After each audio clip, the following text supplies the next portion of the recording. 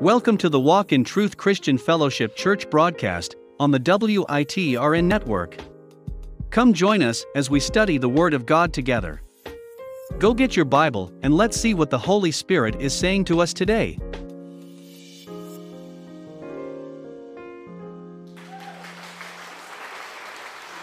Amen. Praise God. We thank God today. Amen. So let's get ready to worship God. Yeah.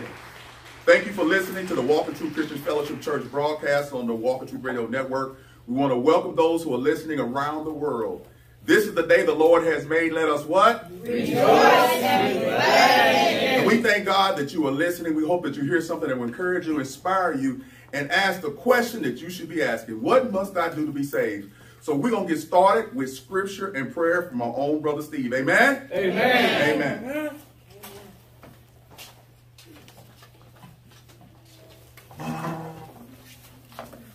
Good morning. How's everyone doing? Good morning. So in men's meeting and just in general as a church, we've been talking about getting out, reaching the lost, doing some street evangelism. So I picked a verse that pertains to that. The verse we got is from Matthew chapter 4, starting at 17. From that time, Jesus began to preach and say, "Repent, for the kingdom of heaven is at hand." And Jesus walked by the Sea of Galilee, saw two brothers, Simon, called Peter, and Andrew, his brother, casting a net into the sea, for they were fishermen. Then he said to them, "Follow me, and I will make you fishers of men." Amen? Amen. Let's bow our heads for prayer. Heavenly Father, we thank you for this day, Lord. We thank you that we can meet in this place to come to worship your name, Lord, and to glorify you. We thank you for all the blessings that you bring us as a church, Lord, and for all that you continue to do for us. I pray that you will be with the speaker today, Lord, that we will hear a word from you. I pray that we will continue to grow in the knowledge and the wisdom of your word, Lord. In Jesus' name we pray. Amen. Amen.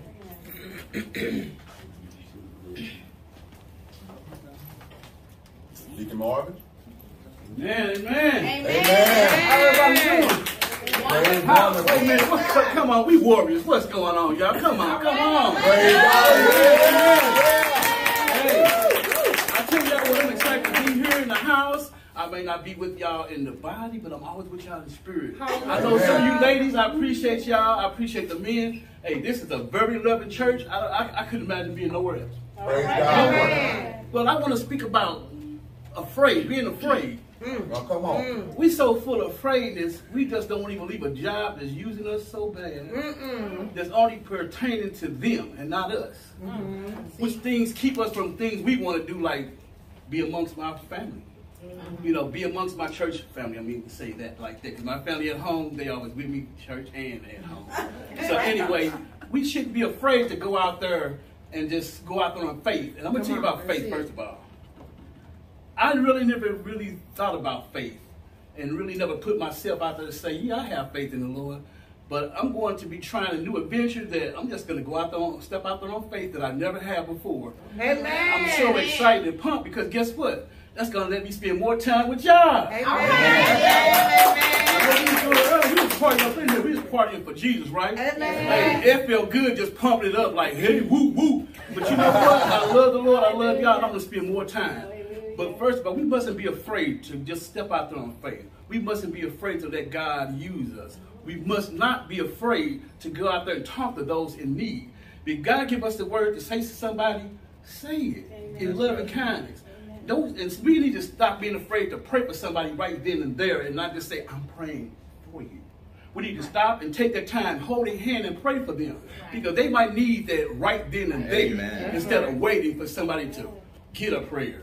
Like me, I've been going through a lot.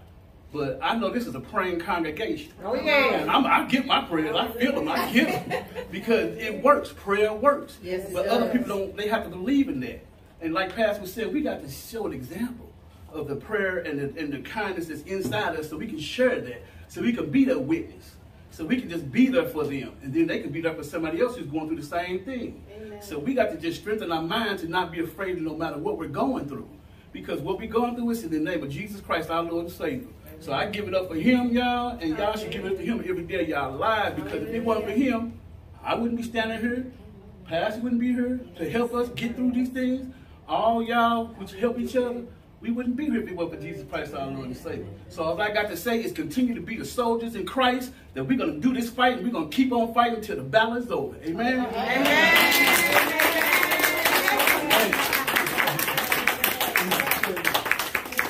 Amen. Amen. Praise God. Good morning. Good morning. 1 John chapter 4, verses 11 and 16.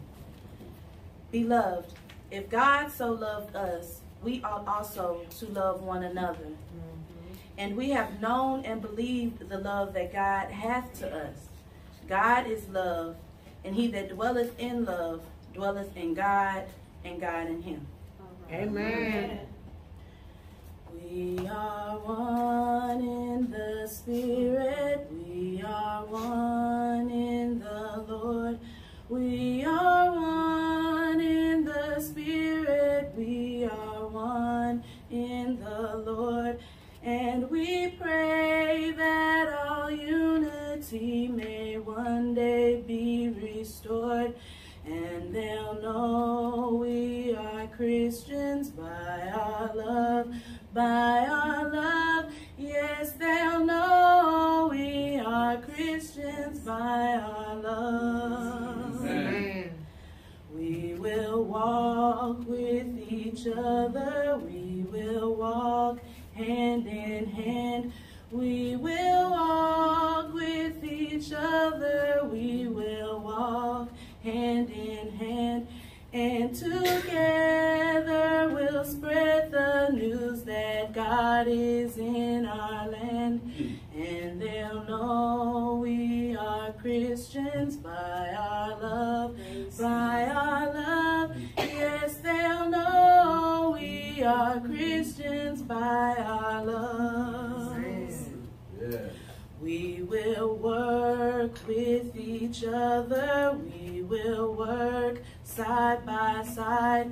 We will work with each other. We will work side by side.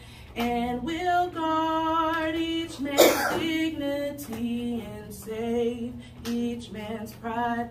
And they'll know we are Christians by our love, by our love. Yes, they'll know we are Christians by our love. Yes. Amen. All praise to the Father, from whom all things come, and all praise to Christ Jesus, his only Son.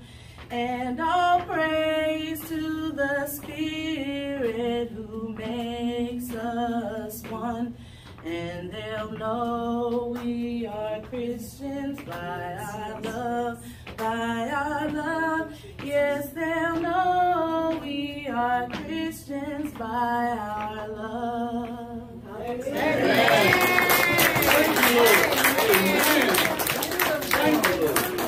Thank you. Praise God. Amen. Let's give the Lord a hand clap.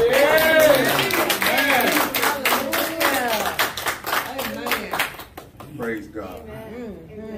You know they'll know we are Christians by the way we love. Amen. That's a beautiful thing to even think about, that how they'll know. That means the outside people. People will not say, will know that we are Christians by the way we love each other. The Bible tells us that consistently. It's a love that we share to others that make us attractive to those who need love, those who have no hope, those who feel that they've been abandoned. These people need love. Everything that's going on in the world now, there's somebody out there that you can share the gospel with to show them the love of Christ.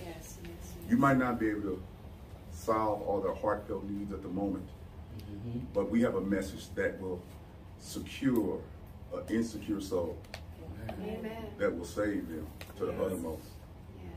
we thank God today that we have the message and we have the right kind of food. Lord. We have the right kind of food. So let's open our Bibles to Luke chapter 4. And I'm not going to be before you long. Luke chapter 4. Nancy, read verses 1 through 7. And it's about the temptation of Jesus. We're going to kind of draw from that, and hopefully we will see something that maybe you've never paid attention to before, but it's so obvious. Sometimes something can be so close and so obvious to you that you miss it. You know, I've been in situations where it was right there in front of me, or something was told to me that was so obvious, and I got so used to it that I missed the beauty of it. So we must continue to search the Bible and mine the scriptures to see what God is trying to tell us. Because everything is not written for us or to us, but everything is good for the soul. Amen. So let's read. Go ahead, Nancy. Luke 4:1. And Jesus, full of the Holy Spirit, returned from the Jordan and was led by the Spirit in the wilderness for 40 days, being tempted by the devil. And he ate nothing during those days. And when they were ended, he was hungry. The devil said to him, if you are the Son of God, command this stone to become bread. Luke 4:4. And Jesus answered him, it is written, man shall not live by bread alone. Keep going. Okay. And the devil took him up and showed him all the kingdoms of the world in a moment of time, and said to him, to you I will give all this authority and their glory, for it has been delivered to me, and I give it to whom I will. If you then will worship me, it will all be yours. And Jesus answered him, it is written, you shall worship the Lord your God, and him only shall you serve.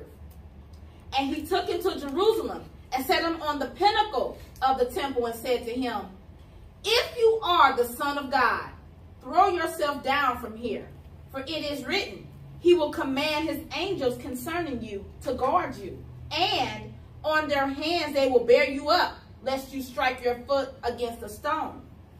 And Jesus answered him, it is said, you shall not put the Lord your God to the test. And when the devil had ended every temptation, he departed from him until an opportune time. Amen. Remember this, the devil's always looking for an opportune time. He ain't done with you yet. Right. Just because you saved, sanctified, full of the Holy Ghost, don't mean that he's done with you. As a matter of fact, there's a bullseye on your back. But if you notice in this story, I feel this story for everybody. And this was after Jesus is baptized by John. Then it says, well, it's quite interesting. He was led into the wilderness. One, because he was full of the Holy Spirit. And then he was led into wilderness by the fullness of the Holy Spirit that was in him. A lot of us are full of the Holy Spirit and have to understand that sometimes the Holy Spirit will lead you into situations that's less than perfect. That's right. There you go. I know we blessed, but oftentimes when I found out that to strengthen my character of the gift that I bear, I reluctantly let the Holy Spirit lead me into situations I don't like. Okay. It may come into the form of dealing with people I don't really like to deal with. Everybody been there? Oh, yeah. Yes. That we've had to deal with those people that we don't, and God, and you're asking God to deliver you, but he said, this is where I want you. After being filled with the Holy Spirit, then on top of that, being led into the wilderness, a desolate place, a place where there's no sustenance. There's nothing that you can grab by the natural. And it says for 40 days, the devil tempted him, and he fasted those 40 days. Day in, day out. He didn't eat nothing. And every day, the devil came to try to tempt Jesus. And when he was done with his 40-day fast, according to 40 days being a time where you can be chastised by God, the Jewish ritual of chastisement was you could take 40 lashes, but the 41st lash was not allowed. We have 40 days, 400 years in the wilderness. We have these 40. He had his number 40 or 400. These are times that 40 years in the wilderness. The Jews were led by God. And it was a desolate place, but God took care of them.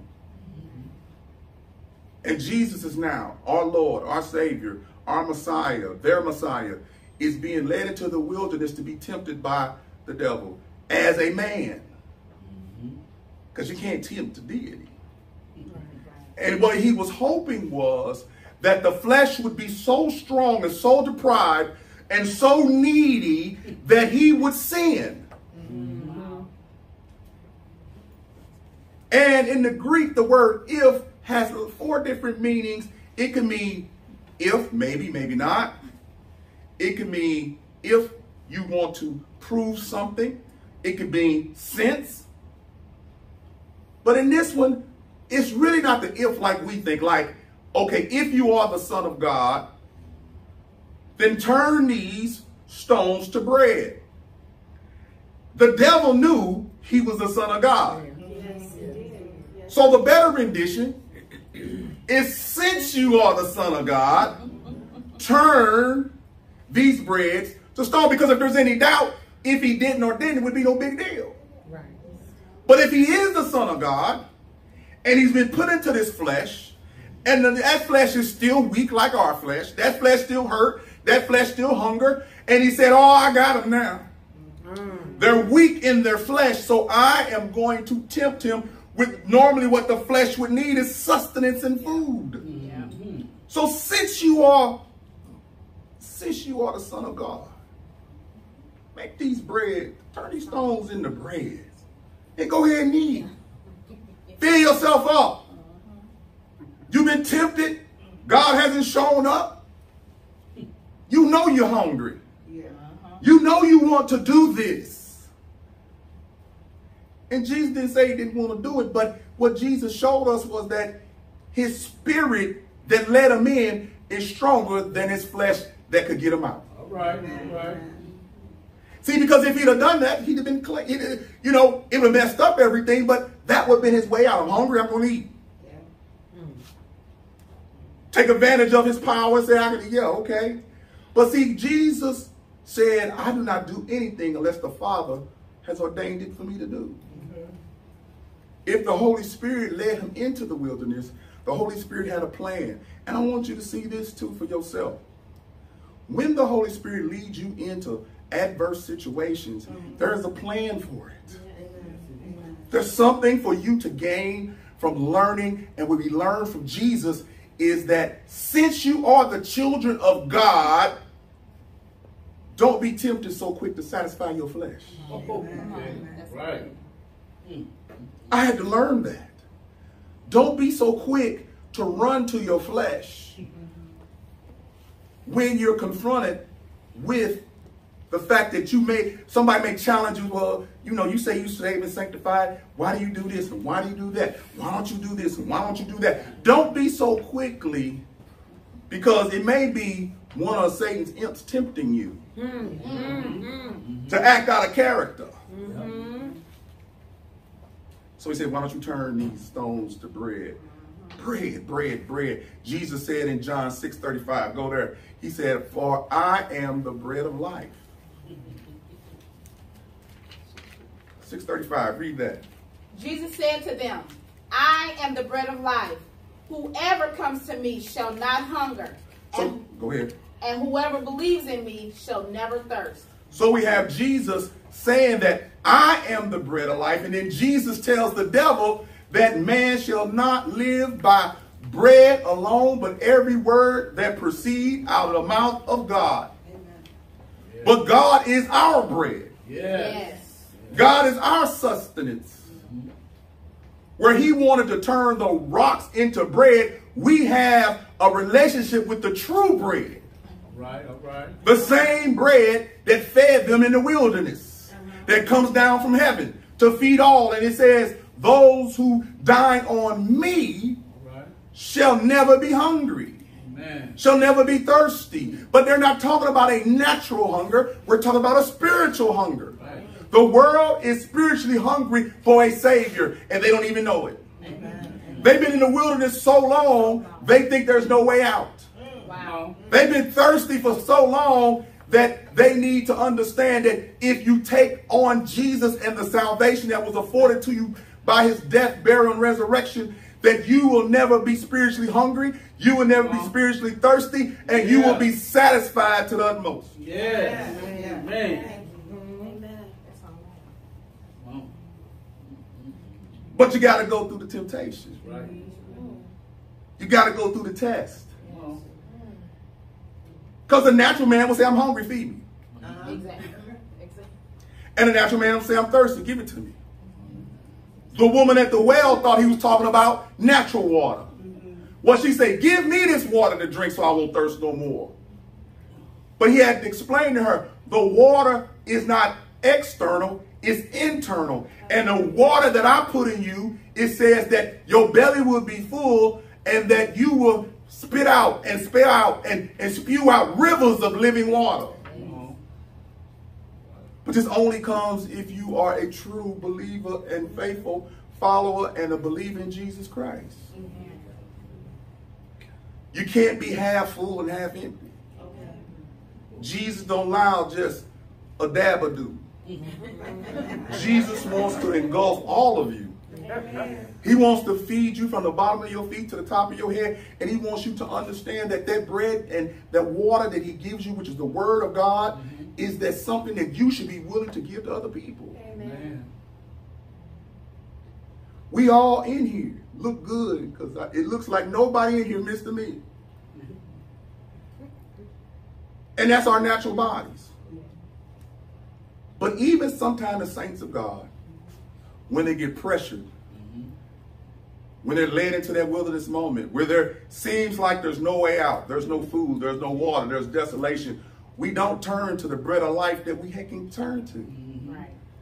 It's as near as you realizing that you have it. You don't need to get it. It's in you. The mystery that Paul talked about was the church. Jesus Christ in you, the hope of glory. And if Jesus Christ is in you and he said he's the bread of life, you are always full. But what the problem is, it's not your being full. It's you realizing in your mind, in your soul, in your heart, that you are full, that even in your worst moment, you can call on God. When you're being tempted, when you're being tested, when things are not going your way, that's the natural thing that men go through. We will always go through that. But there's a deeper thing in this that I want you to see, because if you're not tested in these things that are natural, you will never realize your spiritual power. That's right. You'll never realize your spiritual power. Look what Jesus was tempted with. We're just going to stick with the bread today. Just look what he's tempted with. He was tempted with a natural urge, but he gave a spiritual answer. How many of you have ever thought, maybe I need to give a word of God on the circumstance that I'm going through in the moment? Now, I'm not talking about using it as a spell book. I'm talking about using it as the rock to stand on. Come on. Come on. It said every word that proceedeth out of the mouth of God. And the word of God is like a two-edged sword. It cuts. The word of God is like a hammer. The word of God dispels all imaginations. And the word of God comforts you in the time of your testing and your trouble. It is your bread. I don't know how you like your bread. Some like butter. Some like jam. Some like jelly. Some like peanut butter. I like my bread with a little peanut butter on it.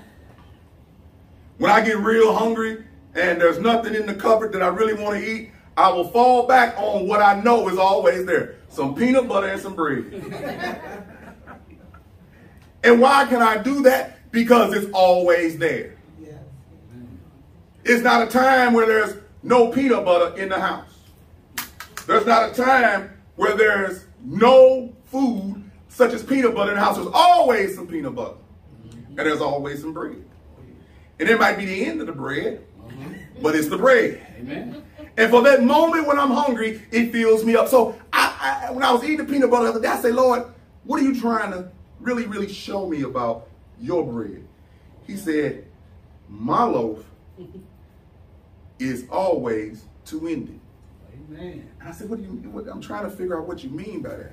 Look at the loaf of bread. You got a butt end on this end and a butt end on that end. What do he say? But God.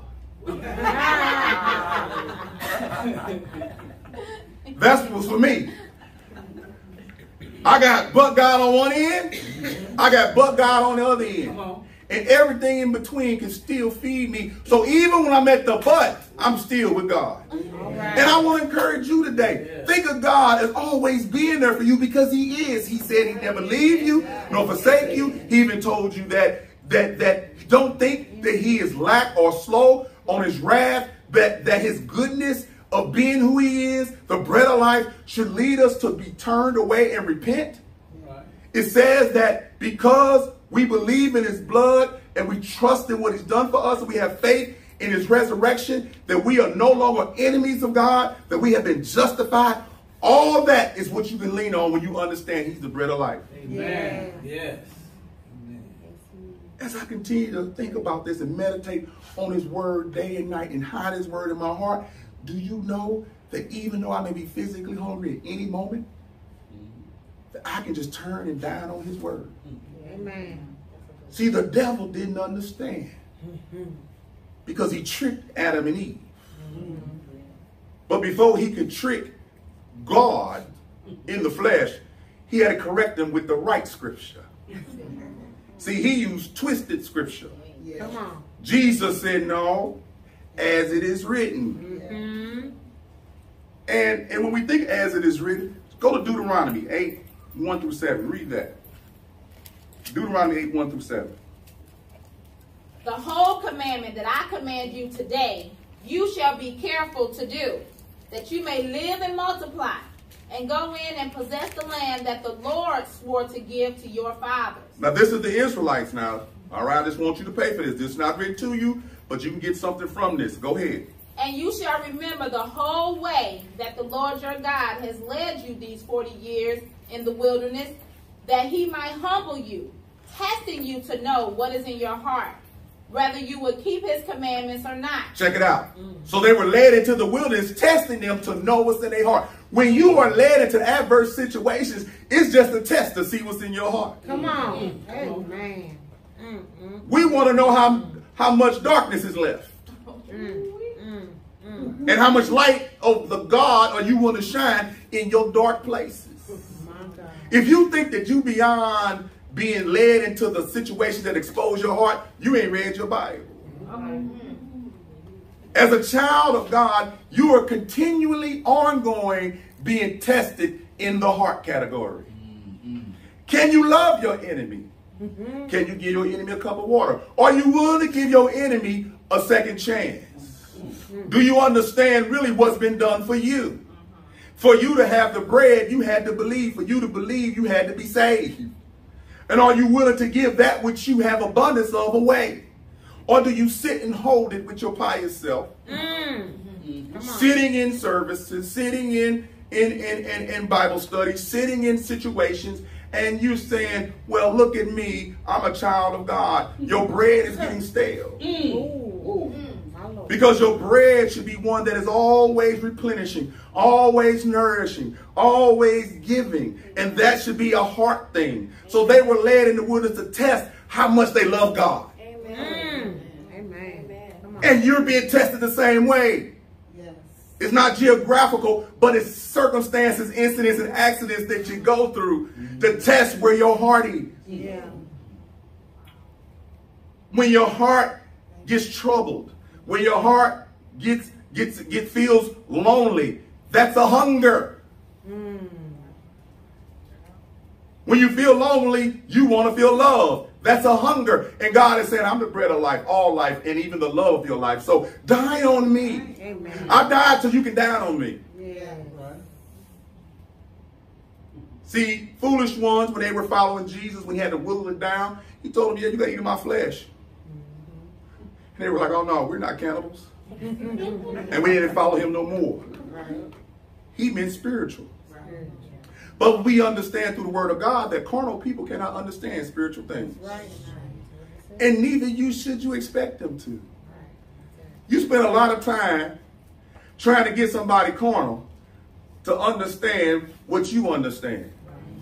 You got to remember, you got the bread, but they still eat no crumbs. And you need to give them what they need by just giving them the gospel. Amen. And don't worry about if they receive it or not. Okay. Just plant the seed. Yes. And let God decide who's going to bring in the water. Come on. You know, don't you get so caught up in yourself that you want to be gratified by your ability to be able to convey the gospel. You should convey the gospel with humility. And I'm going to tell y'all this. Never, ever ask anybody to do the sinner's prayer. Thank you for asking me that. This is the reason why. Part of the sinner's prayer says, and it sounds good, but it reverses the role. The sinner's prayer at some point says you want to invite God into your heart. Pay attention now. Nancy, let's say I was having a party and I wanted you to come. If I invite you, who's in control? You are. If you invite yourself, who's in control? I am. So if I invite God to come into my heart, that means I got to allow him. Wow. And God's telling you the invitation. You need to come. Yes. You need to show up. Because he invites you. He invites you That's right. to be saved. The old way for the temple in Jerusalem was you needed to go to the temple to experience God. The mystery says Jesus Christ in you, the hope of glory. You take God to the people. See, when you study a word, you understand the difference. Yes, yes, yes. They had to go to Jerusalem. All the Jews, no matter where they were scattered, they're required to go to Jerusalem 3 times a year to worship God.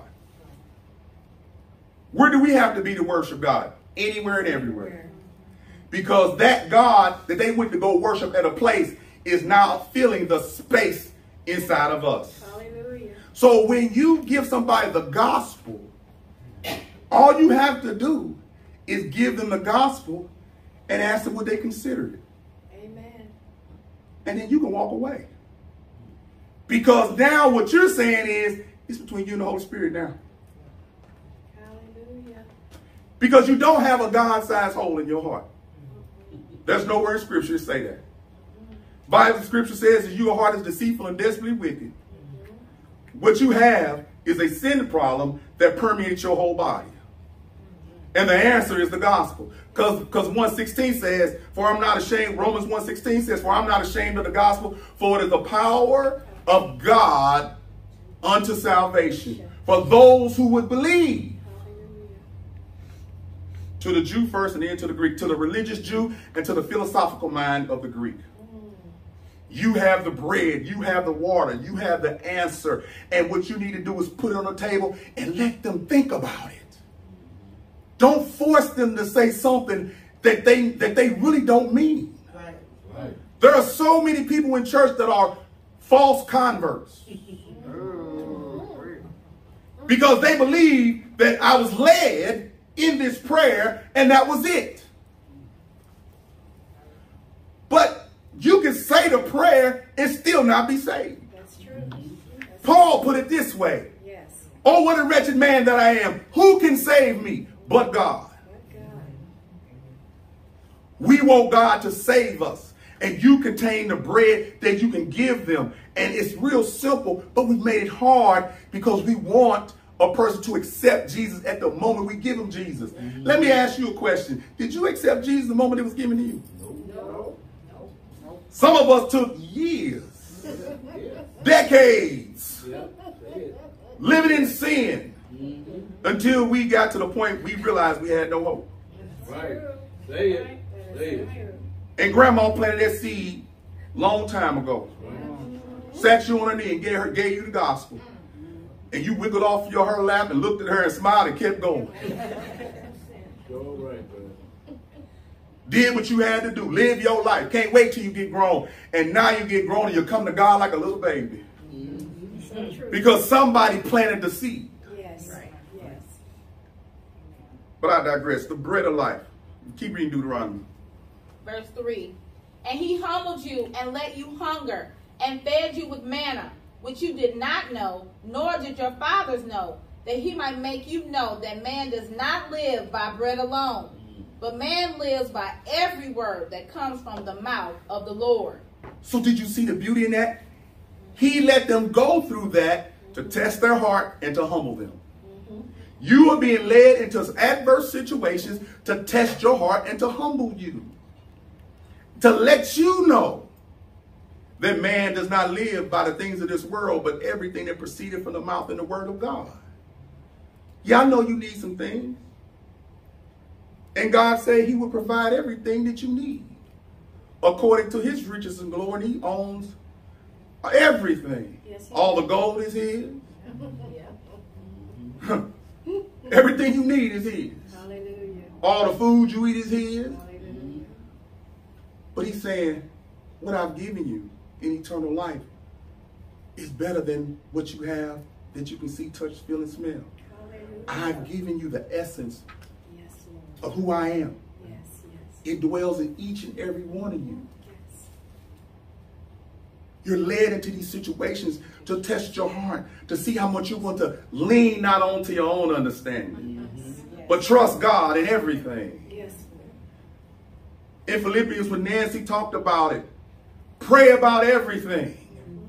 Seek him, ask him, look towards him, Yes. seek the kingdom of God first. All of that is being fueled by the bread of life, Yes. Jesus himself. Because you couldn't seek him without knowing him. Hallelujah. And the Philippians talked about knowing the power of the resurrection. You know Jesus and you begin to walk in this thing called the power of the resurrection. So no matter how physically hungry I am, no matter how emotionally deprived I may be, no matter what they say about me, I can walk in this power because the food that I'm living on, the food that's moving me forward is the word of God and the spirit of God that dwells deep within me. And sometimes I have to do without so it'll come out. Yes. Thank you, Jesus. Fasting has a place in the church. Yes, Yes, it does. yes, Yes, yes, it does. understood. Yes, it does. Fasting has a place. Individually, you need to fast. Yes. Not only for your health benefits, but for your spiritual health benefits. Yes. It's not going to hurt you to eat at 6 o'clock tonight and don't eat again until 6 o'clock tomorrow. That's true. So true. It ain't going to hurt you. That's so true. I know you think it will. And so those of you who have diabetes, I know, do what you need to do. So don't think those here past ain't give you no medical advice, but this is what I'm telling you. When you deprive yourself of food, the thing that your body needs, you can start asking God to show you things. Hallelujah. Show me this word, show me this scripture. So fasting has become part of a regular regimen for me. I may be asked, what you eating tonight? Nothing. It's not that I don't want to, but I'm asking God to show me something he can only show me through fasting. Thank you, Jesus. Jesus, like he said, he led them into the wilderness. God led them to the wilderness and gave them manna. He said that their fathers they didn't know and their fathers didn't know. There is something that you can be led into in fasting that you'll never ever get unless you go into it. Yes, yes, yes. And it could be a scripture you done read all your life. So when I looked at this one verse, it just kept glaring at me, and it just told me this. It told me, son, tell the people to hold on a little while longer. Yes. Glory to God. Hold on. Yes, Lord. Trust in him. Believe in him. I know you going through. I put you in that. Why? One, because I want to test your heart. And I want to see how humble you are when you're going through. I may not deliver you today or tomorrow, but trust me, you will come out like refined gold, because the fire that bakes the bread, it gets rid of the dross of what you don't need and makes what you do need purified. Yes, yes, yes. So let the word burn in your hearts Hallelujah. and let it be shut up in your bones to purify you. and burn away everything that's needed. So nothing but the bread of life and the word of God and the spirit of God is left. And start dining on it. Eat little bits by little bits. Don't be greedy, take off a big chunk. Because you can't eat a big chunk of bread. You got to nibble on it. Because the bread is so good. And you eat so fast, you'll make yourself sick. But you know, when you start dining on the bread of life, the word of God, and understanding that you walk in the power of resurrection, you begin to change. Can't nobody shake you or bother you. Yeah. Can't nobody take you off of your square. Can't nobody affect you and infect you with their poison of the world. They can't even come to you. They come to you and you don't even have to say nothing. You said, look like you've been with God. And they be like, let me leave you alone. Because you've been dining on the bread. They sit at the restaurant filling their bellies and you just sit there drinking some water. And they looking at you like, what's wrong with you? But you look healthy. Yeah, I'm dining on the word of God. I'm listening to y'all. Y'all can eat steak.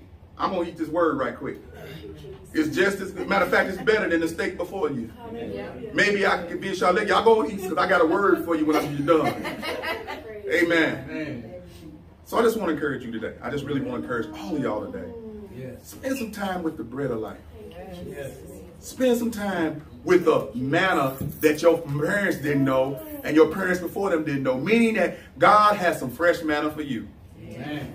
And all you got to do is get in a position of being in trouble and trusting God. Yes. And you'll see some things. And let me tell you, when you get into trouble, fast for a couple of hours. No television, just you and the word of God. No music in the background. Let God make his own music in your heart. Amen.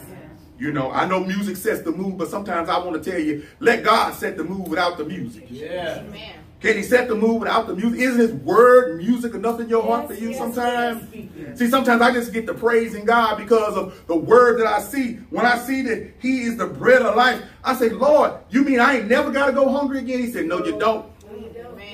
No, you don't. You ain't never got to go hungry. So again, I want to challenge you today. Spend some time dining on the bread of life, and I guarantee you, you'll never be thirsty again. You'll never be hungry again. And you'll never, ever find a food that will replace the word of God. Amen. Let's pray. Oh, gracious Heavenly Father, I just thank you today. I thank you for your word. I thank you for the people. And Lord, we'll continue on in the temptation of Jesus, trying to learn how we can benefit from it. So Lord, let us meditate on what we've read this so far.